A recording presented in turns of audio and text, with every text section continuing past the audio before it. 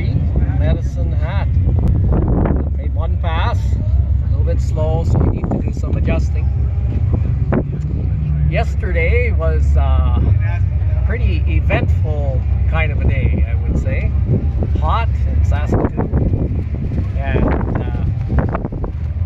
Rod dropped a valve, a rocker arm adjuster, and that took a couple hours, I guess, to fix. So really fortunate that he had parts. But one of the other bits of mayhem, Braden's car has a knock in it, so we had to make some arrangements for tow truck and so on. So Braden is out of it, but he's still with us.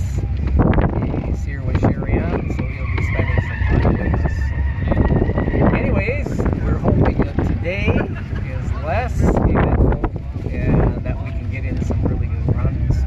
But we'll just see how it goes. They say there's 175 vehicles here, so